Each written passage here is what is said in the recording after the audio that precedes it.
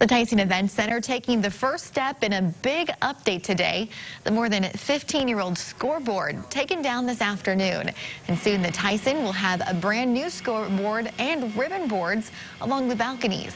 And this old scoreboard has been in place since the Tyson Event Center first opened in 2003. And that age has made it increasingly difficult to repair. The board's going to be a lot bigger, a lot larger, a lot of capabilities that we don't currently have. The ribbon boards are a super cool asset, so I think it's just going to enhance the whole experience.